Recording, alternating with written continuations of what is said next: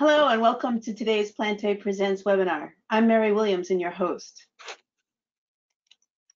If you do have any difficulty connecting, please put a message in the chat box or try connecting again or phoning or email Katie Rogers, krogers@aspb.org. Today's webinar is brought to you by Plantae and ASPB, and I'd like to give a special thank you to ASPB members who are attending.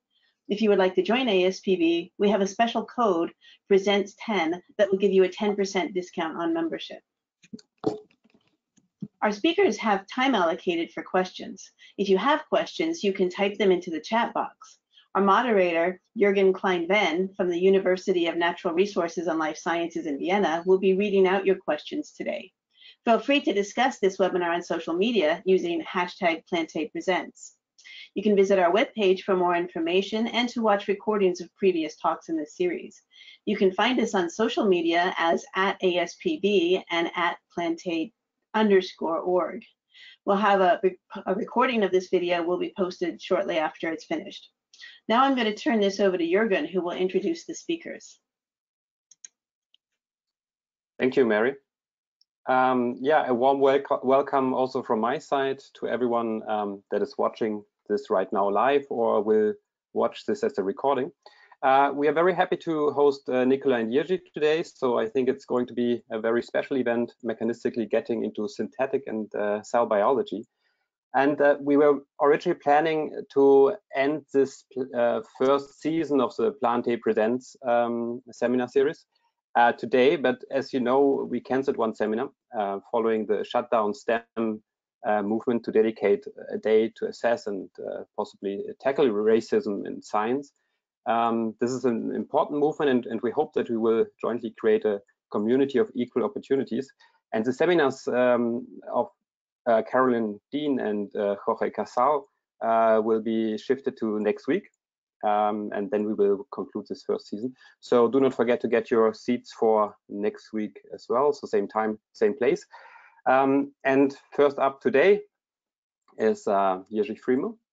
And Jiří did his PhD in Cologne at the Max Planck Institute.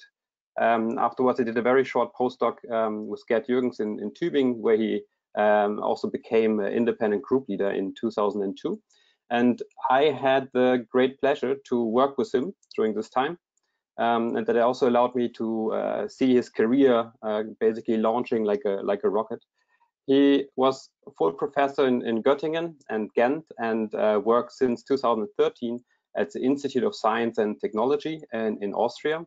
And Jiří is actually a biochemist, but he was at the forefront when plant cell biology in combination with plant developmental genetics was coming of age.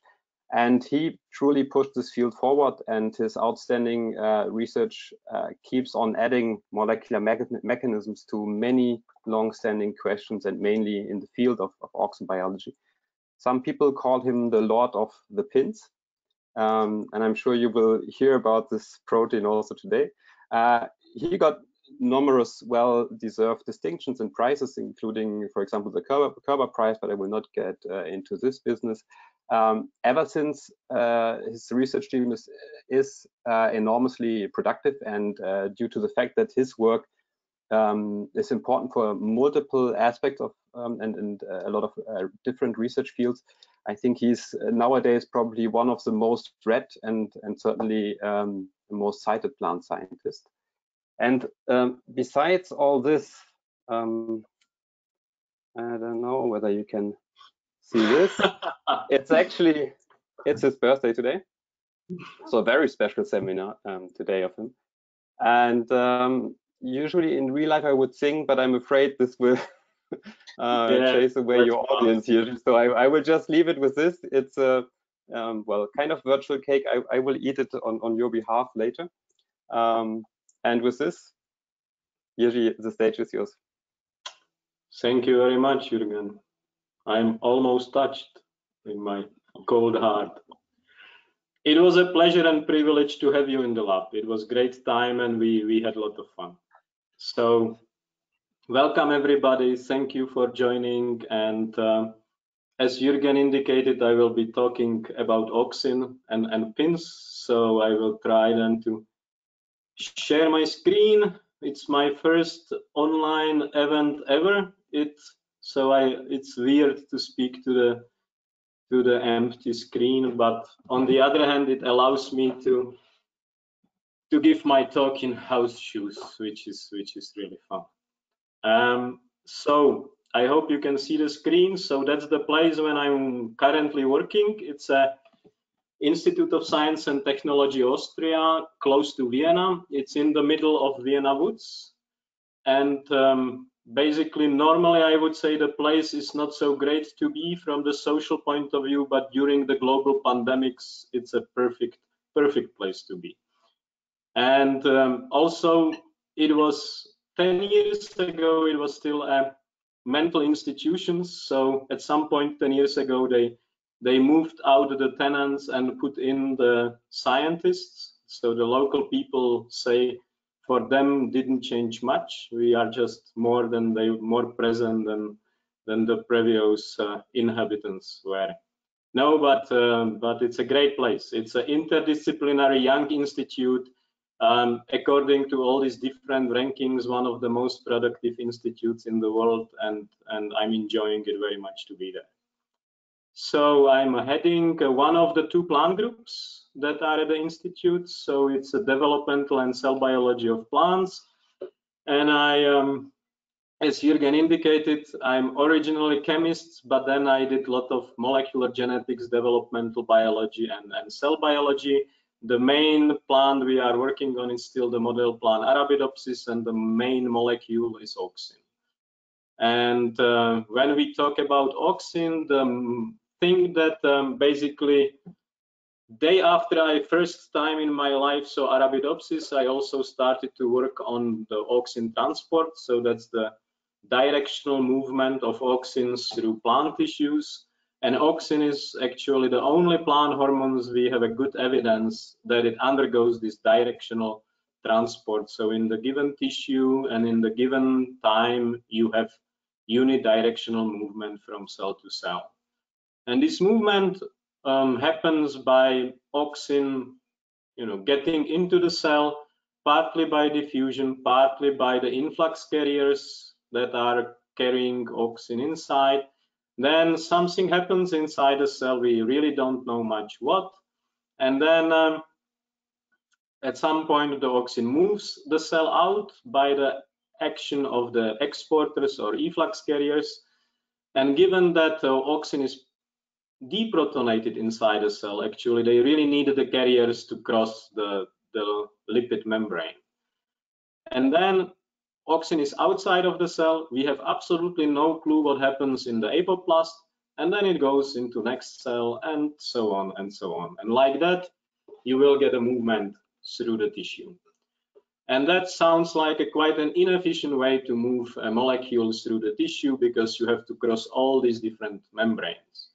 But it has one advantage, because it allows that each cell actually can contribute to the decision how much auxin is flowing to the neighboring cells and in which direction. So basically, by controlling the amount of the exporters and controlling on which side of the cell you put the exporter, that allows each cell to kind of contribute to the decision, and then it allows the cell to coordinate their behavior within the tissue, and then together maybe make a uniform flow of this signaling molecule.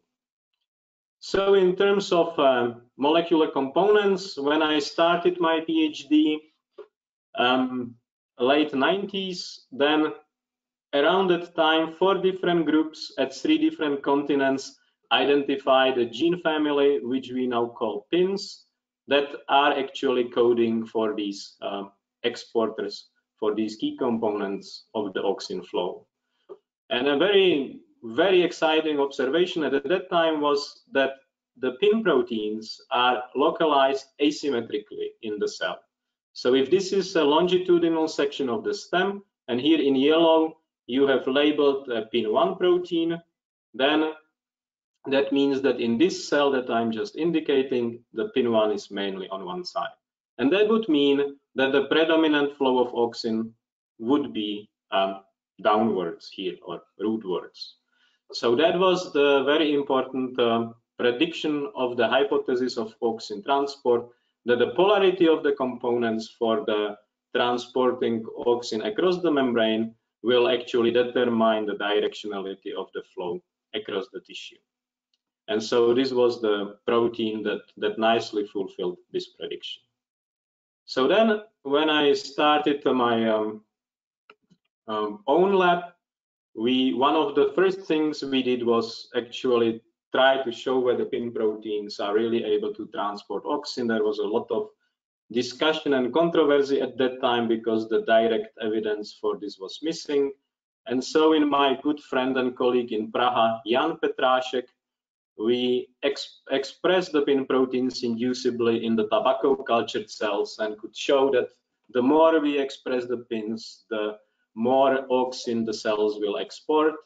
And then our other colleagues and collaborators, Angus Murphy and Markus Geisler, expressed the pins in the mammalian cells in the yeast, and in all these evolutionary quite distant systems, we were able to show that the pins, when they are there, they are mediating the flow of auxin out of the cells.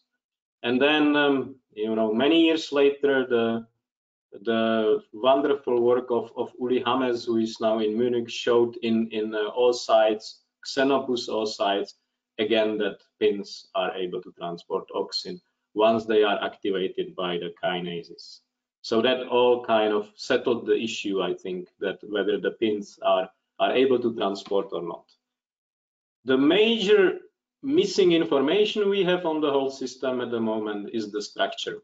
So I put here something before, but this is really just an optimistic prediction based on the hydrophobic and the hydrophilic regions in the protein, how such a transporter would look like, but in fact we don't have any idea. And so that would be amazing if somebody would manage to get a structural insight into this machinery. This is certainly missing.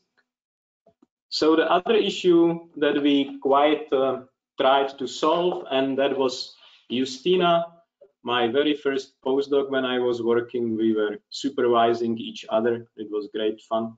So she tried to figure out whether indeed the polar localization of the pin proteins will be determining the directionality of auxin flow. And at that time, that was really a very important and very open question, whether if you would change the polarity of the pin, that would change the directionality of auxin flow. And she made quite an ingenious manipulation of the sequences of the pin proteins and managed to put the same pin protein in one instance at the lower side of the cells. In this case, it's the epidermis of the root. And here, the same pin protein at the upper side of the cell. And then by indirectly monitoring auxin flow within the root, she could show that it really matters. So if the pin protein is on the lower side, so towards the tip, there will be no auxin flow, so you don't see the auxin reporter GFP signal here at the lower side of the root. But when you put it on the right side of the cell, that's sufficient to mediate the flow in these cells. So that was really, really important, because you can then imagine then whatever signals, whatever conditions will then change the polarity or localization of the pins in the cells, that would lead to the redirection of the signaling molecules, so meaning auxin within the plant tissues. And like that, you can modulate plant development in response to different signals. So one of the examples is, and here you see Jürgen again when he was younger and happier. No, I'm kidding, just younger. So when he was in my lab, he contributed to this amazing finding that basically when you gravity-stimulate root, then the gravity perception will lead to the change of pin localization, and that will redirect auxin fluxes. So that was really important. So here you see columella cells that's within the root tip. They will be, when the root is growing down normally, there is a quite apolar distribution. But once you put the root tip or the root in this horizontal position, then the pin sphere relocates by so far unknown mechanism to the lower side of the cell, and that will lead to the redirecting of auxin flow. So therefore, that is one of the examples when a signal from outside, by changing the polarity of these transporters, basically leads to the changes of auxin fluxes within the organs, and then that will then lead to the change of plant development. So that was sometimes in the 2000s, mid of 2000s, all these things were kind of, we were understanding that we have multiple pins and they are expressed in all the different parts of plants. So like here, pin 4 in the root meristem or in the embryo. Then there was pin 1 in the shoot apical meristem, pin 3 in the endodermis, and so on.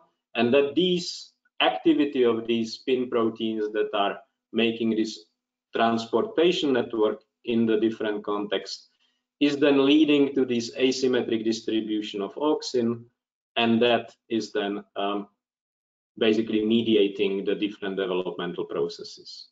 So that was kind of a model that is now very well accepted, and many groups are working on that. That was crystallizing like 10-15 years ago. And today I would like to give you one example. So one developmental process we are working on where also auxin transport and auxin distribution and auxin signaling are important, and this is the gravitropism.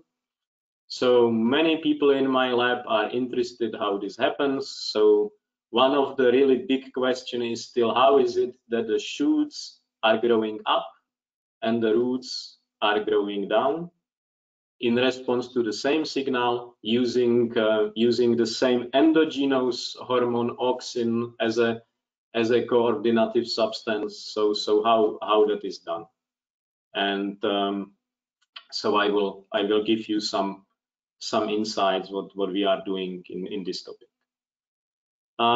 So one message that was quite surprising for us, and we figured out relatively recently, and that was Jiří, a wonderful postdoc in my lab.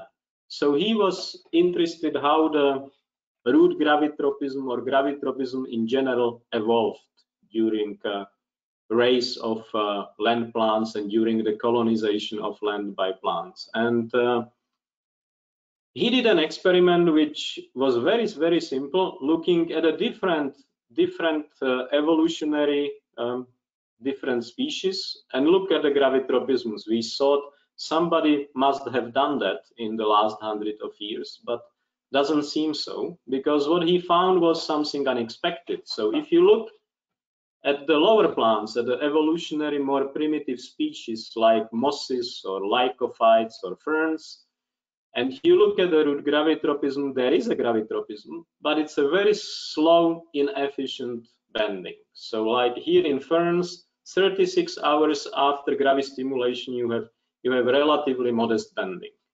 On the other hand, once you look at the species of the seed plants, so from the gymnosperms to the more recent plants, then all of a sudden the gravitropisms becomes much more efficient. So you see the bending kinetics in comparison is really much faster. And so Jiří was trying to figure out what happened at the transition between ferns or non-seed plants to the seed plants, and then it's a very complicated slide, and I don't want to explain everything. You can read it. We were lucky to publish it last year. But basically, what he showed that when the seed plant started, that was the time when the gravity perception in the root got restricted to the root tip. So ferns, for example, can have a gravity perception also in the other parts of the root. But with the seed plants, there came this restriction to the root tip, and they came the new pin-dependent auxin transport that was going from the root tip away from the tip towards the elongation zone where the control of growth occurs. And then he could really find out which changes during the evolution of the pin proteins in the sequence of the pin proteins happen to enable this new function, auxin flow from the tip upwards, which we couldn't find anything like that before in the lower plants. So if you are interested in that, please have a look at the paper. Yuzhou made a very wonderful job of figuring that out. So, okay, so since seed plants, we have this very rapid response. And in order to study it, we needed to build kind of machines in order to be able to gravi-stimulate the roots that would be growing normally vertically under the microscope, and within seconds immediately look inside the cells and inside the tissue what is happening. So we built up this vertical microscope. That's the nice thing if you are in the interdisciplinary institute, so you have a wonderful engineers like Robert. So that was the guy who basically helped us to build the microscope from the technical point of view, and Daniel and Matthias, two postdocs in my lab, were contributing to that. So, and it's working really wonderfully. And we made a tracking program. So here you see the time. So 17 hours tracking this root tip. So it's growing and the microscope is automatically following the tip. So you put your samples in and you go to the pub, and then you come back in the morning and you figure out you forgot something to switch and you have to do it again, or things like that. But no, it really changed our way. What are we able to do when we are studying root development? So this was really major thing that happened. And then Matthias coupled with that microscope also the microfluidics device. So basically you have these channels or chambers where you can grow the individual plants, and then you can regulate what kind of medium, what kind of the signal you are giving into the each channels. And then like that again, immediately you can follow under the microscope what's happening. So you just can put it directly on the vertical microscope, and then you can control the environment very well. So that's how it looks in real. Basically the Arabidopsis seedlings are growing in the channels and the microscope is ready, and there are tubes which can individually treat with different things, and then you can follow under the microscope. So, and one of the things he was looking at is if you have the fast response of roots to gravity, Matthias was asking a question, so how fast is then the response of root growth to auxin? And so he put Arabidopsis root. This is an auxin marker, but it's not important now. What is important, whenever you see the pink, that's when he flushed with auxin. And then he removed again, and then he put the auxin, and then he removed again. And then you see when the root was growing, it was really immediately, here you have it as a growth curve. So immediately when you put auxin, the growth inhibition starts, and when you remove the auxin, the growth resumes. And that you can really do for quite a long time. So there is a reversible rapid response of root growth to auxin. And when he looked at the speed of the reaction, because now he exactly could measure when the auxin hit the surface of the root, and then measure immediately how fast the root is growing, he figured out that conservatively the root must be reacting in the time frame shorter than 1 minute. So, and that was very surprising, because all the auxin signaling mutants that were actually identified based on their inability to inhibit root growth by auxin were linked to the nuclear pathway that is regulating transcription of genes. So Matthias, he has now his own lab in Praha and working again on this topic, continuing to work on this topic. So he basically figured out that the canonical auxin signaling mechanism, the tier 1 AFB receptor-based signaling, must have also a non-transcriptional output. And so it will be exciting to see how that works.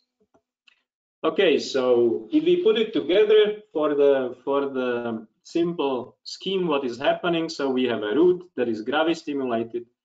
We have the perception of the gravity which is happening in these cells in the root tip.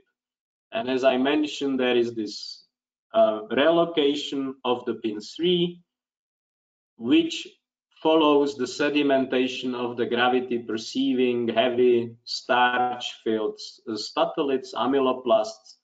So pin 3 somehow follows this direction of gravity and gets localized at the lower side of the root. That will redirect the auxin flow that comes from the up towards the lower side of the root. Then pin 2, one of these pin auxin transporter, will take over and will pump the auxin to the elongation zone. Here in the elongation zone, there is this rapid non-transcriptional reaction of the elongation of the cells to auxin. So there is a rapid inhibition. And then the difference in the growth between the upper side and the lower side here will make the bending that you see. But there is one more thing which is quite mysterious for us since quite a long time. And this is that on the way from the tip to the elongation zone, the auxin flow gets reinforced. So the pin 2 that is pumping auxin through these cells gets actually destabilized at the upper side of the root and gets stabilized at the lower side of the root. And that was observed for the first time in Christian Luschnik's lab by Lindy Abbas. And this basically made sense because you need the flow only along the lower side of the root, but we never understood what is the mechanism, how it happens that the pin 2 here knows, okay, I should get stabilized, and the pin 2 here gets this destabilized. So what kind of signal is making that? So of course the easiest thing was to imagine that auxin itself would basically stabilize its own transport, will have a positive feedback on its own transport and reinforce this flow. And so that's what I will be talking during the rest of my talk. And the hero of this project is Lesia. She is a postdoc in our lab since a couple of years, and she took basically a project of TMK leucin-rich repeat receptor-like kinases. And I'm eternally grateful that she took this project, because the project, when she came, had a really bad reputation.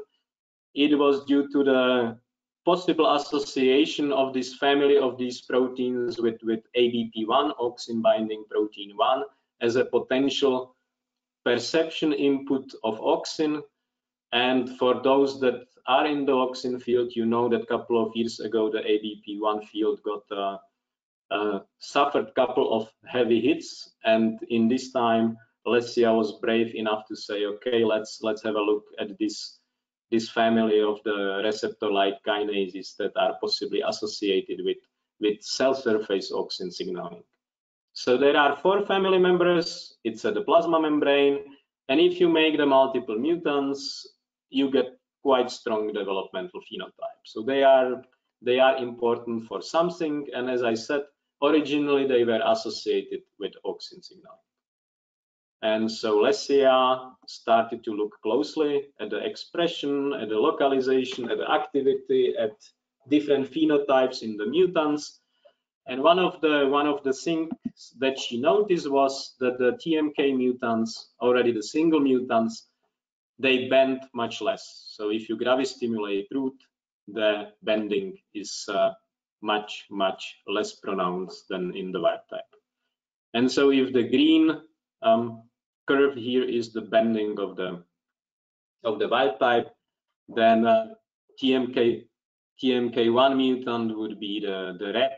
So that would be much less bending after all this time. And the TMK1 is the one that has the highest expression in the root. And then there are 2 more expressed. The root growth itself is quite the same in the mutants, but the gravitropic response is clearly inhibited. So then Lesia had a look whether the kinase activity of the TMK1 is important. So she made a couple of constructs with mutation. She deleted the kinase domain, so just back again. So this is how the proteins look like: plasma membrane, extracellular domain that should perceive the signal, and then the kinase domain at the cytosolic site. And so she made the mutations here to kill the activity of the kinase, and then it was clear that without the kinase activity, the TMK1 couldn't make its function in the gravitropism. So TMKs are needed and the kinase activity as well.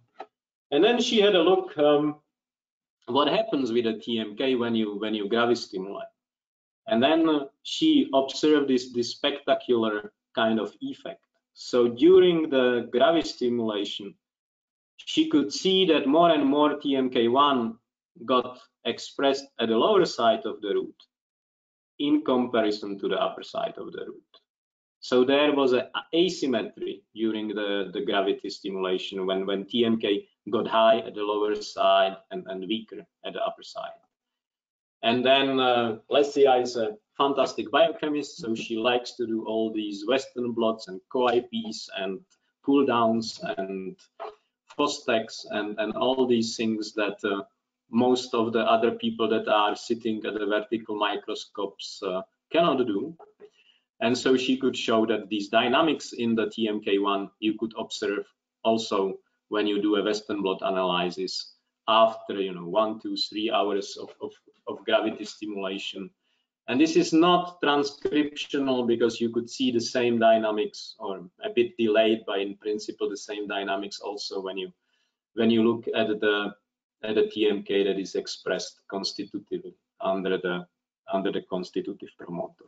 So we have this asymmetry in the TMK during the gravity response. And so then she looked whether, because this asymmetry actually, so she saw more TMK at in the same cells where we see more PIN2, where this PIN2 auxin transporter is stabilized, and these are the same cells where the auxin is flowing during the gravistimulation. So that's the DR5 indirect reporter for auxin that shows that there was elevated auxin levels in these cells. So she just looked whether TMK is involved in generating these asymmetries in PIN2 and auxin. And the answer was yes. So here you have a quantification. So this is the PIN2 at the lower side, much stronger, PIN2 at the upper side. If you look in the TMK1 mutant, the asymmetry is basically not there over time, which is developing in the wild type. And the auxin flow, the auxin asymmetry is still there, but it's much weaker. It's what we would say, it's not reinforced. It's weaker, and that corresponds then to the much slower and less efficient bending in the TMK mutants. So basically, again, confirmed the PIN2 dynamics confirmed by the Western blot, and in the TMK1 mutants looking different from the wild type. So that's all fits. It's not only our microscopic dreams, but when you look at the protein in the roots, you see it as well. So basically we have this situation that TMK gets high in these cells, and it's required there to have PIN2 high there and reinforce the auxin flow or auxin asymmetry here there. So how it's done was the next question. And so of course, as I said at the beginning, if we were thinking how auxin flow along the lower side can get reinforced, we and other people were speculating along the same line, saying it could be auxin itself that is basically promoting its own flow. So the idea would be if auxin would be managing to stabilize the TMK here and activate maybe the TMK here, that might be the input, how the auxin is translated, the auxin input is translated into the PIN2 activity or stability. So we looked what happens if you treat the TMK GFP roots with auxin, and that was quite shocking. So 5 nanomolar IAA, so quite low concentration of auxin, and we got this massive upregulation of the TMK in the roots.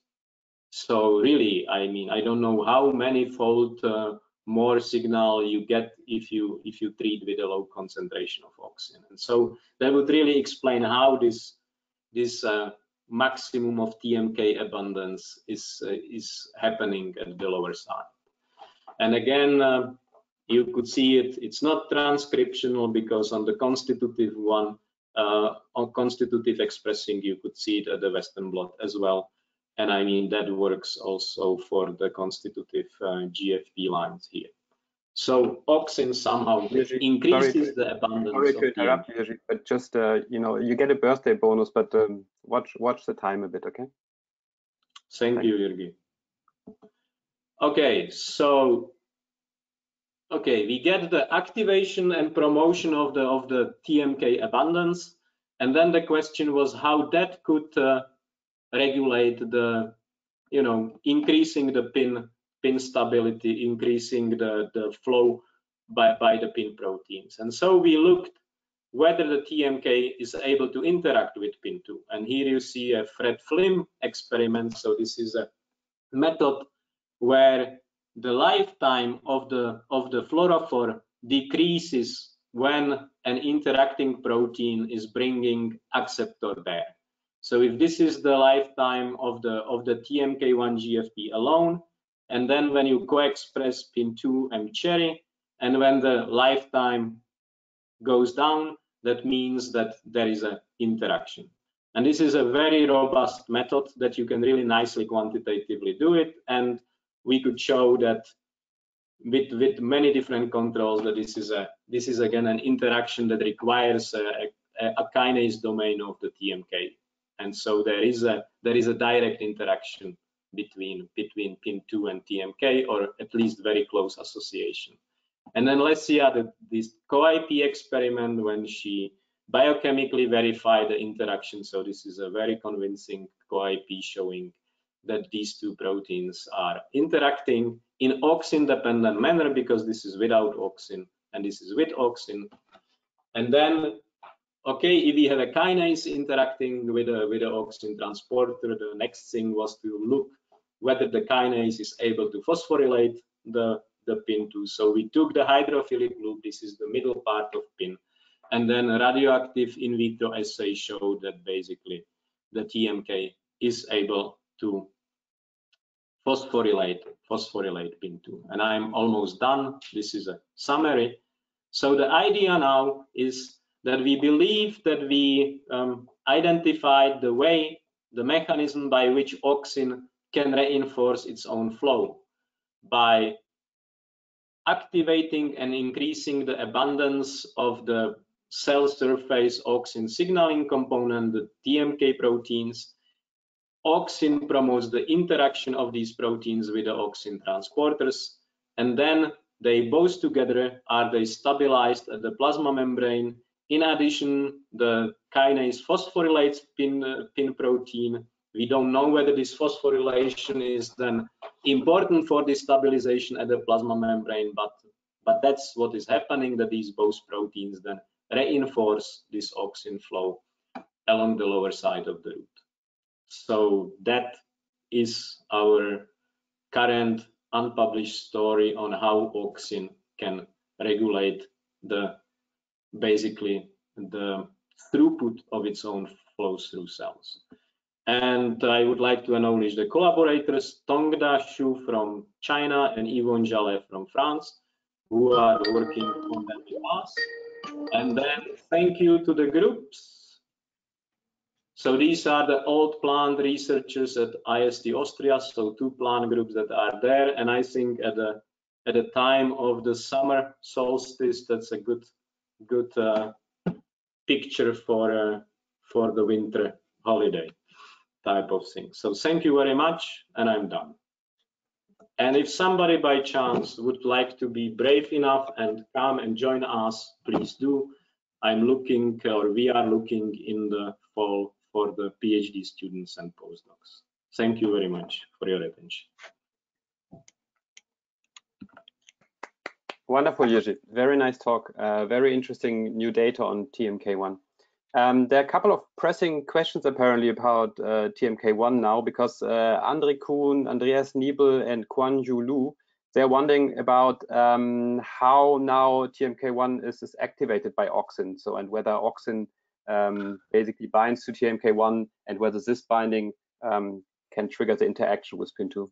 Sure, that's the major open question in the field. So how auxin activates TMK?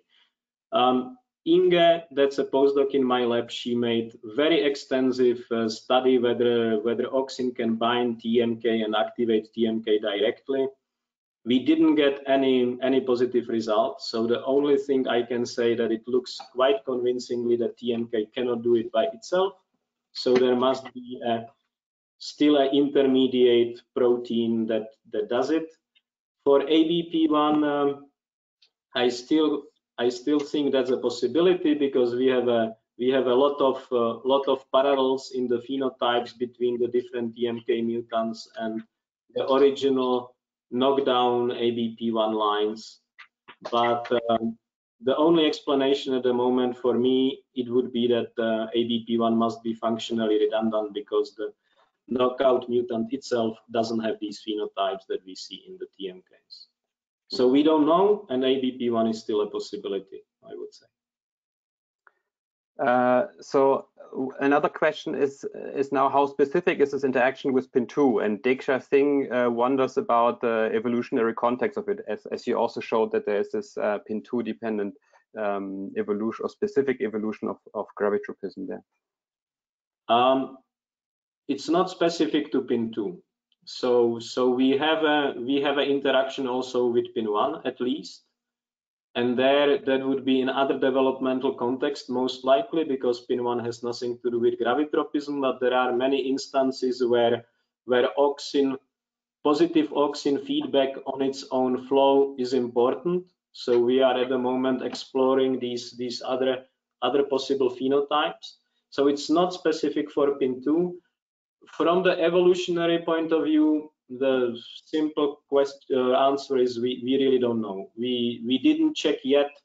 So with PIN2, it's easy, because PIN2 is really specific to seed plants. So if we would look in the lower plants, there is no PIN2, and therefore we cannot test whether this interaction would be happening also in lower plants.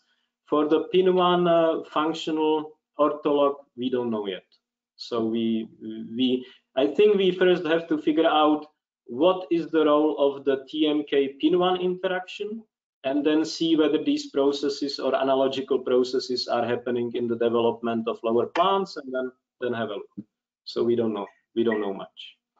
Due to the time, last question of Krzysztof Wapnik, and he wonders whether the mechanism that you are describing is somehow also linked to the auxin-mediated cleavage of TMKs, and maybe mixing this question with the timing. So I guess this interaction with PIN2 and the stabilization is rather a slow process, right?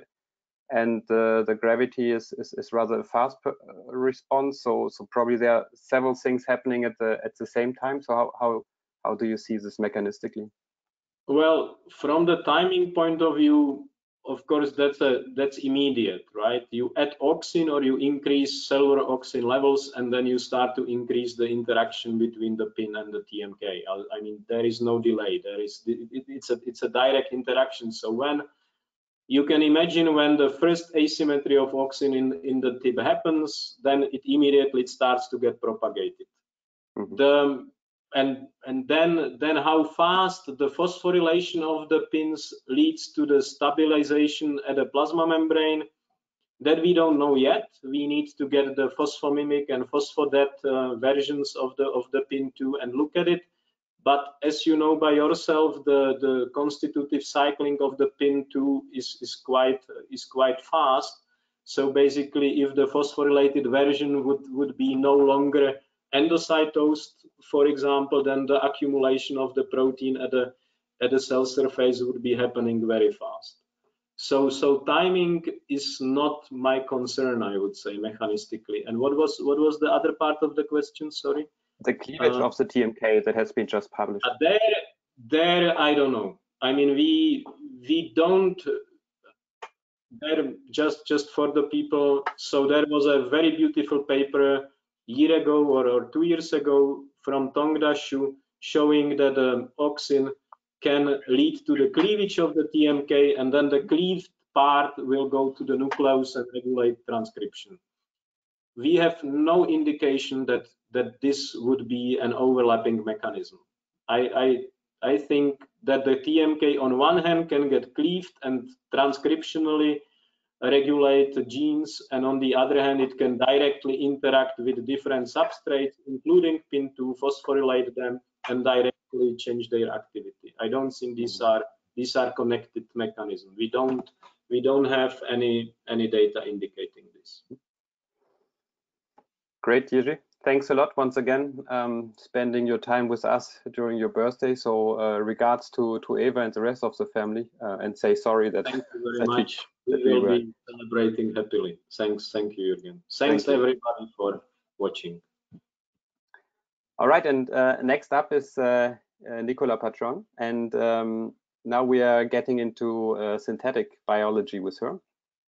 Nicola did her postdoctoral research at John Innes Center and University of British Columbia, and she founded her group in 2009, actually in Melbourne, Australia, and she returned to Europe in 2013, establishing herself in Norwich, first at the Sainsbury and subsequently at the Earlham Institute. She was recognized by SynBioLeap in 2015 as an emerging leader in synthetic biology. I mean, how cool is this? And we're very happy to have her today to share her inspiring visions with us and asking, can biological complexity be reversed engineered? Nicola, I'm looking forward to your talk, and please, the virtual stage is all yours. Thank you so much. Can you hear me okay? I hear you. Fantastic. Thank you so much, Jürgen, and to Mary and to everyone else that's been involved in organizing these seminars. I think they've been a really beautiful thing to have had for the plant science community through this very unusual period. So today I want to introduce the work that we do in my lab. I particularly want to talk about the approaches that we take to engineering, and then focus on a project that's become very central to us and for which the outputs are being used in several other biotechnology projects. And the concept I want to get across is that by rebuilding and reconstructing, we're able to progress both complex design goals and also gain novel insights into complex biological processes. So, why are my slides not moving forward? Okay, so we're synthetic biologists, and for those of you that are not familiar with the term, synthetic biology is the intersection of engineering, biology, and modeling. So broadly, it systematically applies formal approaches and employs computational power to make complex biotechnology goals tractable. So it also employs then principles of engineering. So these include, for example, the use of standards, exemplified here by standardized DNA parts to simplify the process of building more complex designed and synthetic networks. It also then includes abstraction, for example, from the underlying DNA level code to enable the rapid design and construction of numerous and increasingly complex biological functions, somewhat analogous to the use of the way that software engineers use natural language-based programming languages rather than programming in binary machine code, which would obviously be extremely challenging. So for us, then, the combination of standards and particularly abstraction allows us to be able to automate workflows and scale them up in terms of number of reactions and scale them down in terms of volume. So for example, I have two roles in my institute, one of which is to run my research group and the other of which is to direct the biofoundry, which is a research facility. And in the biofoundry, we can automate down to sub-microliter reactions. We generally work in 384 well plates. We run rapid prototyping for plants in protoplasts or in cell-free systems. And I totally understand. I also come from a biology background. For biologists, you kind of think of these as some kind of technology that supports you and maybe just they're better platform facilities for you. But the engineering side as me, as a synthetic biologist, the upscaling of that biotechnology process is an essential advance to enable innovation ecosystems that are similar to those to exist for technologies that we seek to disrupt. So for chemical engineering, for electronic engineering, those kind of things, we're putting in place the platforms that will allow industries to grow or a bioeconomy to grow in the same way. And then finally, I guess, then the principle of engineering that's most famous is the iterative progression through these design, build, test, learn cycles, which is how our work progresses. So in plants, we all know that there's many uses of plant biotechnology. We all love them. We'd all love to see some of the fundamental science that we're doing applied in some of those. And these include, agriculture, consumer traits, biofuels and biomanufacturing for health and industry, for example. In our lab, we have projects that aim at products in a number of different categories. I'm just going to focus on a few of these today. So first of all, we have quite a lot of work in biomanufacturing.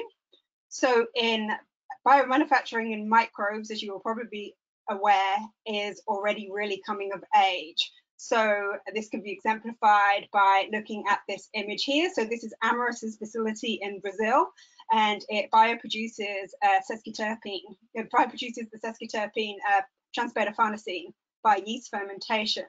And if you look at it carefully, you can just about see that it is surrounded by plants and it's surrounded by fields of sugarcane to avoid transportation of that sugar feedstock. So plants here are just providing the sugar, which as a plant scientist, I don't think is very cool.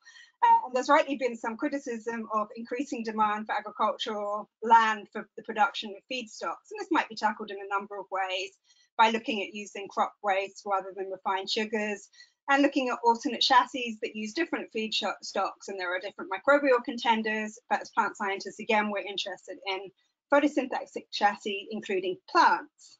But engineering any living organism is really difficult. So even in really well understood microbes like yeast and E. coli, it takes a huge amount of work to build, optimize a heterologous pathway, multiple iterative design, build, test line cycles to push to optimize what your pathway will look like, and then to push flux into that pathway, or to prevent the diversion of pathway intermediates away. And then that's all before the project moves probably out of an academic lab and into a production engineering lab where there's even greater time and expenditure, which is very different to a lot of the work that's been done in plant systems so far, where you're mainly just overexpressing a few genes. So a lot of the work we do is kind of thinking, well, how do we get to the ability to even go through these kind of cycles in a photosynthetic chassis? So in our lab, so we have a couple of projects that are aiming at plant-based biomanufacturing. So one of these is looking to producing some medicinal compounds that are found in the Asteraceae. Another of those is looking at producing sex pheromones, insect sex pheromones that can be used as species-specific methods for pest control in agriculture. And these projects have multiple different steps to them. They have a discovery phase where we look for the genes involved in this biosynthetic pathway, and people use different approaches. We tend to use genomics, and we integrate then comparative metabolomics and transcriptomics to be able to identify genes and pick those. I don't have time to talk to you about that exciting pathway discovery today.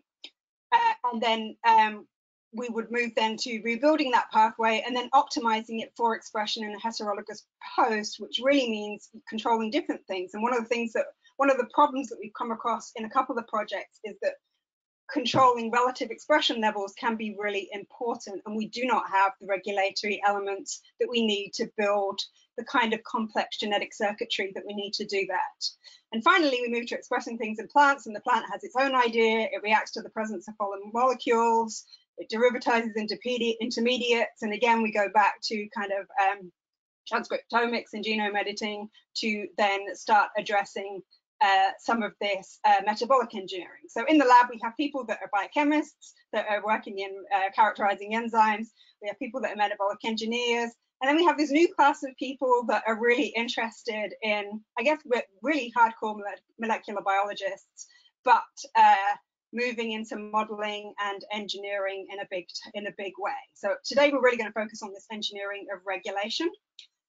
And it's also important to us for engineering agricultural traits, so particularly traits that are controlled by complicated gene regulatory networks. So we know that gene regulatory networks are often composed of many complex hierarchies and interlinked feedback and feed-forward motifs of transcription factors, and these enable dynamic responses. They enable a plant to have small expressions or large expressions, to not overreact to small changes in the environment. But in the past, most of what we've been able to do has really just been to be able to knock out nodes. And as these are transcription factors and they're often interlinked in other networks, this is really difficult from that type of experimentation to get fine insight into how a network functions. So instead, we're interested in modeling, recoding and reconstructing regulatory networks to understand function. So in microbes, again, this work has kind of progressed from this past with like these small specialized parts and doing small numbers experiments into larger sets of parameterized collections, and then kind of really moving, I think, even within these couple of years, into being able to relate these sequence elements into network functions, rebuilding, doing these really large-scale experimentation that allows you to apply things like machine learning to look at these quantitative differences in global gene expression going out. And we'd really like to be able to get to this stage. And this is being done by lots of different engineering approaches, both by then engineering synthetic regulatory sequences, devices, and networks. So we kind of work across all of these, and it's not that this is a simpler thing to engineer. Regulatory sequences just as complicated to engineer as a device or a network, and we're going to talk about this today.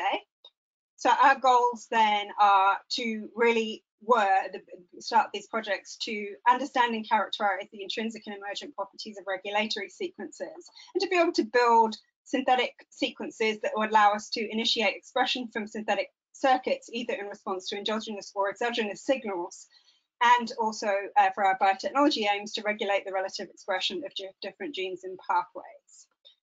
Okay, so we started then thinking about what we needed most, and we started thinking about then what are the known features of constitutive promoters. And we're particularly fascinated by these, partly because it seems like everyone ignores them, and also because they have, I think, an amazing capability of driving expression in cells that have a lot of very different things going on in those cells.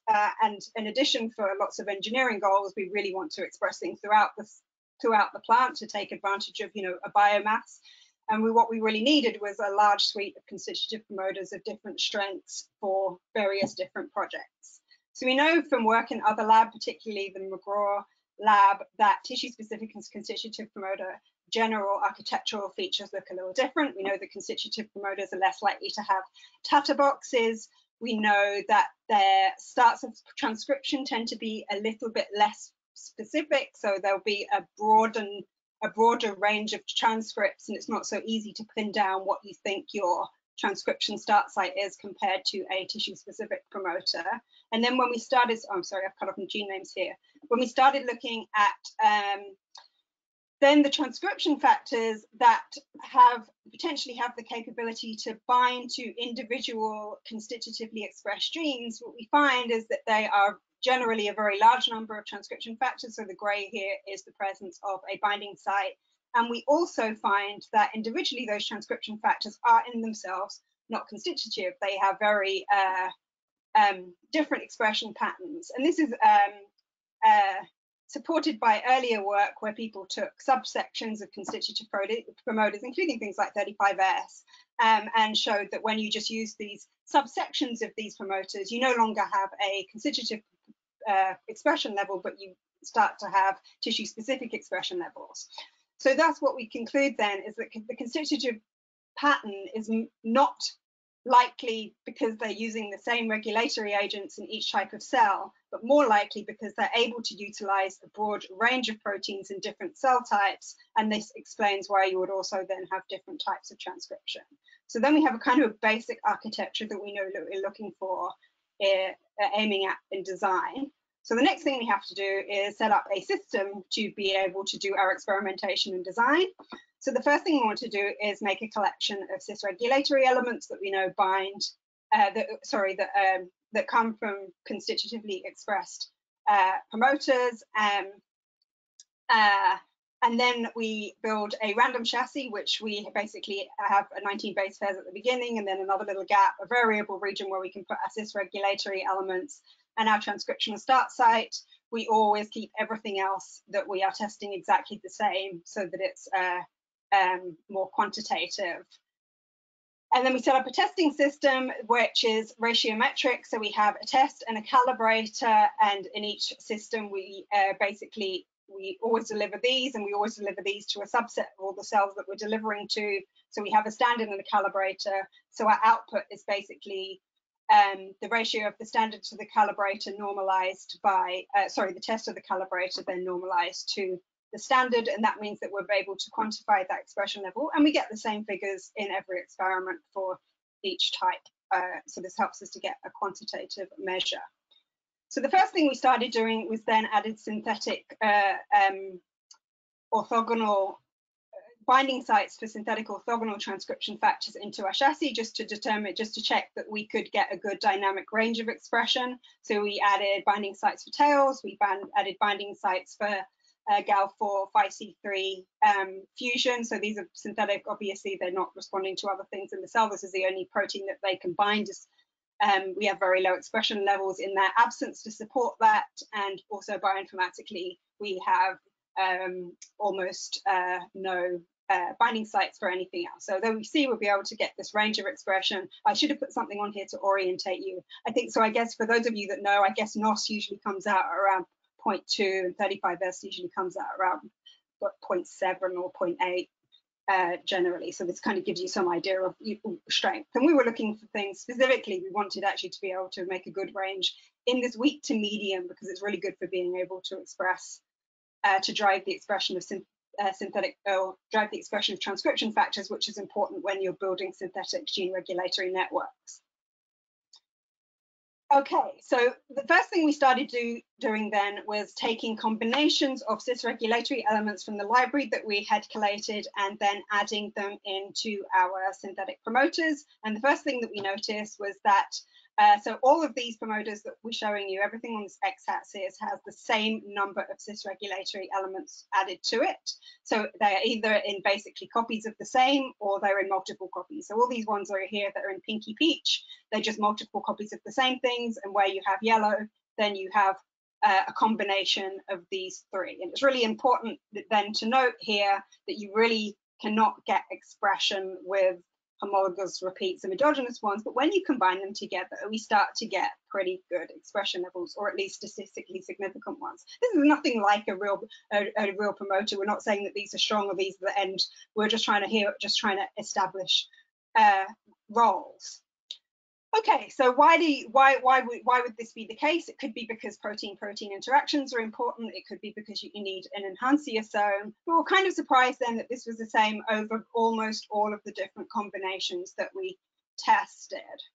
So we decided then to move on and then investigate these two particular hypotheses, that it's either direct protein-protein interactions or an enhantiosome complex. And we did two things. We started by adding flanking sequences of various lengths and various sequence identity that would control for local sequence context. And then we started reordering our cis-regulatory elements with relative positions to each other. So each of these is just then a batch of elements that are either either have additional flanking sequence or have been reordered. And as you can see, between those groups, they don't change. There's no significant change in expression between any of the groups. So we're kind of left with this final hypothesis then for the way that transcription factors are able to initiate, which is passive cooperativity or collaborative binding. So I'll just hold that and come back to another important feature because these two connect together. So there's one exception to that, and cis-regulatory elements that bind BZIPs did not require additional proteins, or they work quite well with just 3 copies of themselves. But what's different about those, which we didn't observe for other cis-regulatory elements, although I'm not showing you that data here, is that their relative position within our minimal synthetic promoters. And bear in mind here, we're only talking about 50, 60, 100 bases max. But then it was really important here that they were proximal. So here we have proximal middle distance into different random chassis, and their relative position to the start of transcription was really important, whereas it wasn't really important for any of the others. We could move them about, we could shuffle them. There is a maximum distance where things start to drop off. Our promoters are not long enough to allow looping of DNA, and that was never a design goal, because we really wanted to make small elements so that we could make large gene constructs. So these two things that we're talking about here is the BZIPs kind of behave as if they were being something like a pioneer. They're able to work on their own. They're able to bind to the DNA without any other proteins being present. And then we also have passive cooperativity, which is great, but both of these processes are actually hypothesized to be for the displacement of nucleosomes. And this is not something then we'd expect to see in our transient expression systems. We're not talking about integrated DNA here. So we're a little bit puzzled about this, and we started reading the literature, and we came across actually several studies that do show that even transiently expressed DNA, at least in mammalian cells, by various different methods, I'm not going to talk through exactly how this proves this, nucleosomes do assemble, not entirely normally, but substantially normally on transiently delivered DNA, which is maybe not so surprising. So we kind of took this information that we had, and we started making a design script. So our design script basically then takes from our library, it takes a number of cis-regulatory elements without replacement, and then it adds them into the variable regions of our minimal synthetic promoter chassis. And then we developed a script to predict strength, which is basically based on assigning a score to each base in the minimal synthetic promoter. And then that score is adjusted by the type of CRE, and the bases that are covered by the BZIP transcription factor binding sites are then also numerically each adjusted by the relative position. So you get a score for each base, and then you sum the score and divide that by the total length, and then we calibrate. So these are just obviously a random, well, not random, it just ends up being as a numerator. And then we can take, using the CREs that we'd already tested, we could convert our predicted scores to a numerator.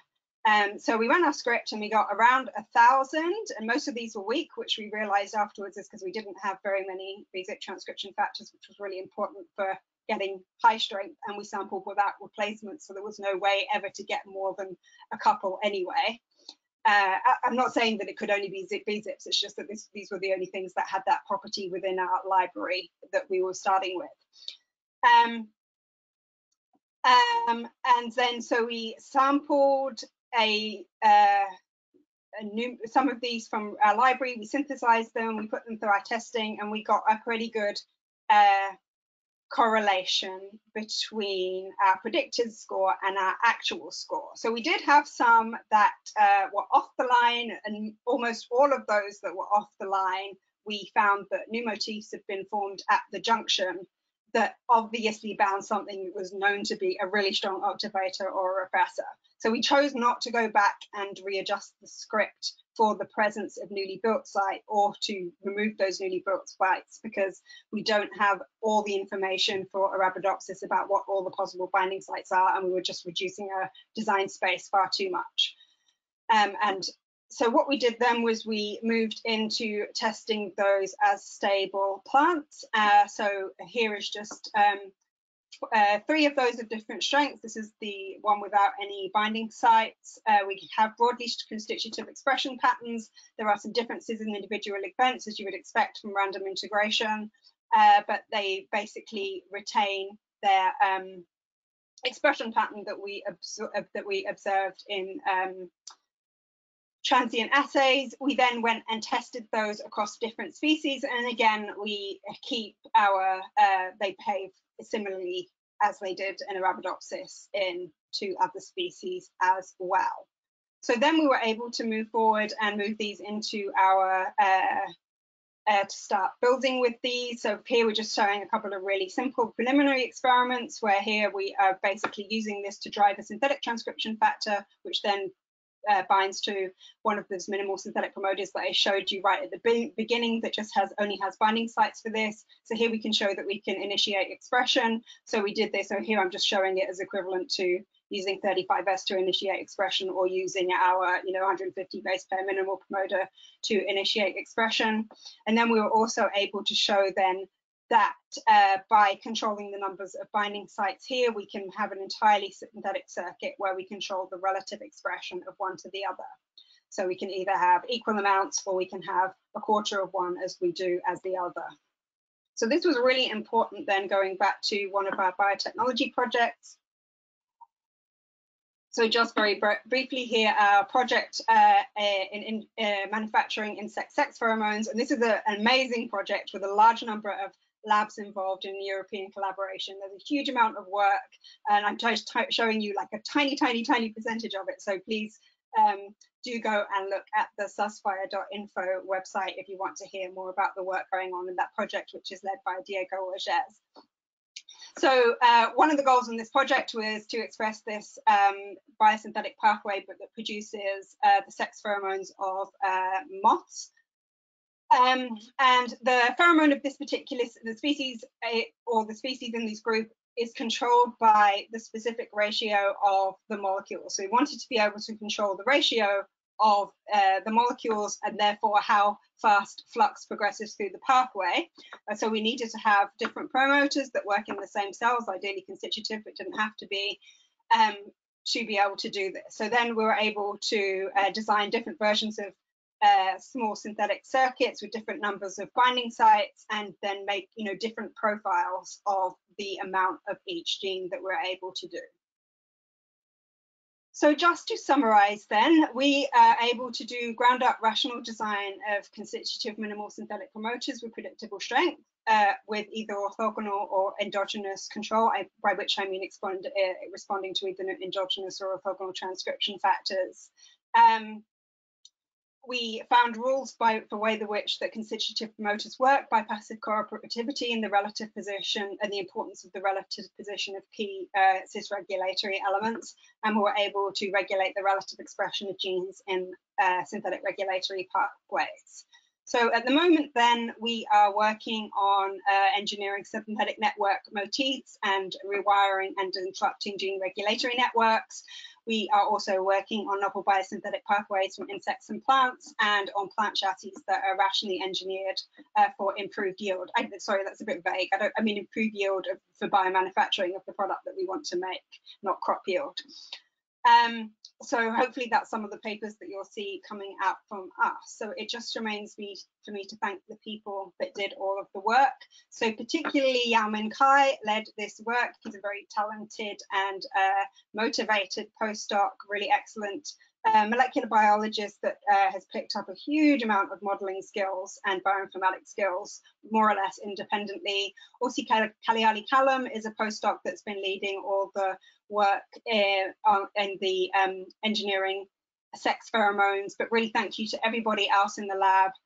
Thank you to the staff in the BioFoundry, who obviously progress a lot of our experimental pipelines and automate them for us. And thank you to all the lovely collaborators, and not last, our funding agencies for supporting us. And thank you all for listening.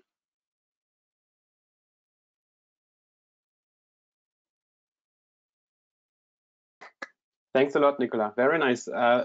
enormously impressive that you got basically from this synthetic idea and then developing these synthetic promoters that have this graded expression in plants. I was just wondering, so there was like a quantitative difference between N. bentambiana compared to the other plants. Is this a technical thing, or are there really differences in strengths considering the different species? I don't know.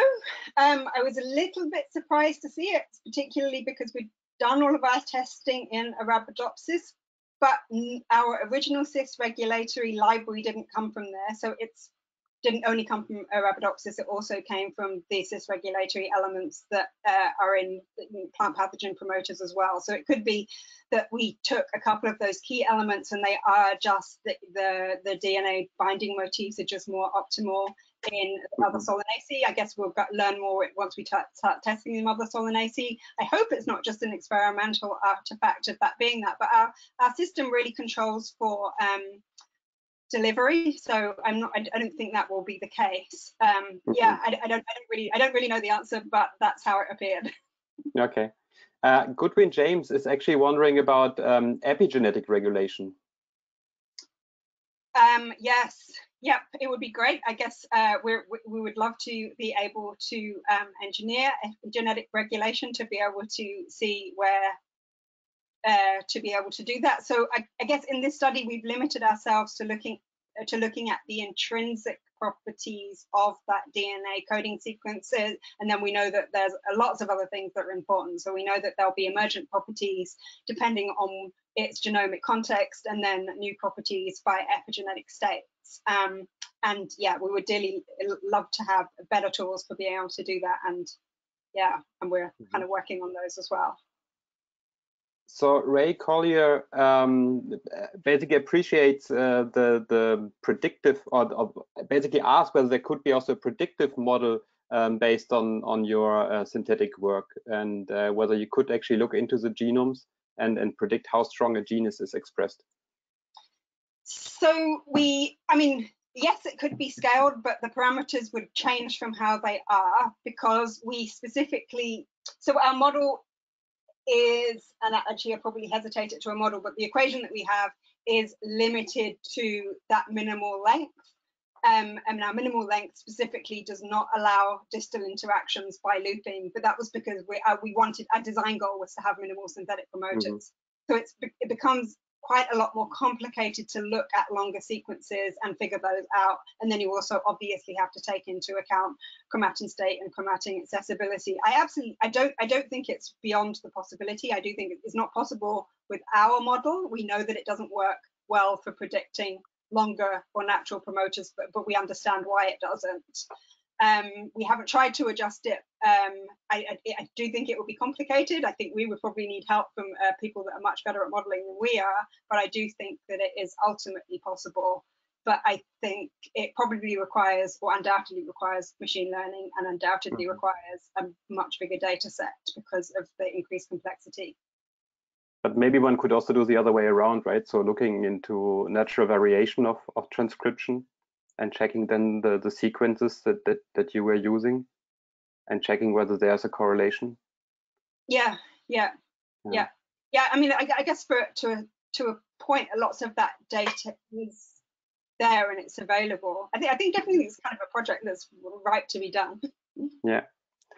So Sebastian Schornack asks, are there major constraints on the orthogonal network in terms of plant-provided components?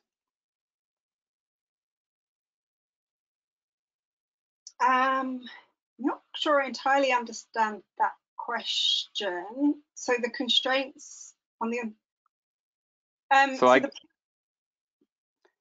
I don't know whether it relates to the same what I was thinking, but at some point you were also showing, you know, like you add cis regulatory binding sites, and at least for certain numbers you get like a linear increase. But that probably doesn't stay like this forever, right? So you probably also are limited by the plant component at some point.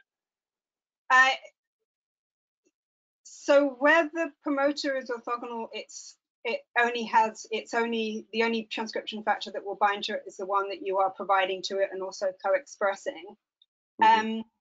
So you're right, at some point it probably will no longer be linear.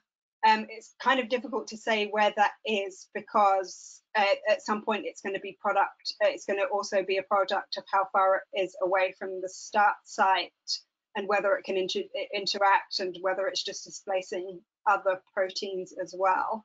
There'll be, I guess another way of looking at that is can you just continue adding things, and can you just keep continually increasing transcription? Is there an absolute level on what's the strongest promoter you could make? And I don't know the answer to that. Yeah, at some point it will be limited by the components available, and it's not completely orthogonal. Obviously, it's conceptually orthogonal. It's still relying on the plant transcriptional machinery, which will be limiting, obviously, at some point. Sebastian is actually now chipping in some keywords, but I suggest that you just shift it to Twitter actually to continue discussing this. Sebastian Moreno is wondering in what kind of organism you express these pheromones that you were mentioning. So our pheromones are being expressed in the Cotiana benthamiana. All right. And Dimitri Lapin asked about the strength of regulatory elements in this MinSense predicting this, whether it predicts the strength of upstream sequences in the plant genes.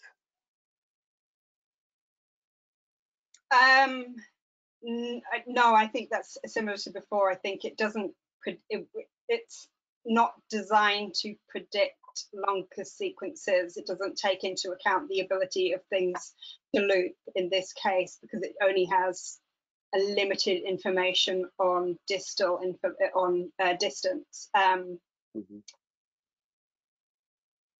Yeah, we didn't take into account, so we didn't look at integration sites when we imported them to see how where they imported. We just wanted to know whether they were broadly constitutive or they weren't.